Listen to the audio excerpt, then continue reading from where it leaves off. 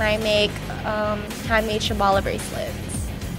It's been a fashion trend, so I figured since Hawaii is kind of behind in these trends, I brought it here, and giving people the opportunity to custom make their own semi-precious gemstone piece.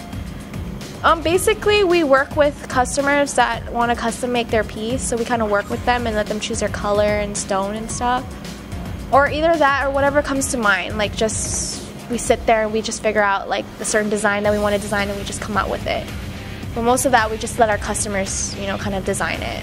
Right now we have it in a few boutiques and we have a website, so hopefully we could bring it to, you know, other states. You can actually find more of our products on beadshigh.com or here at Milk and Honey Boutique or Collins & A. My name is Jen and I'm a raw artist.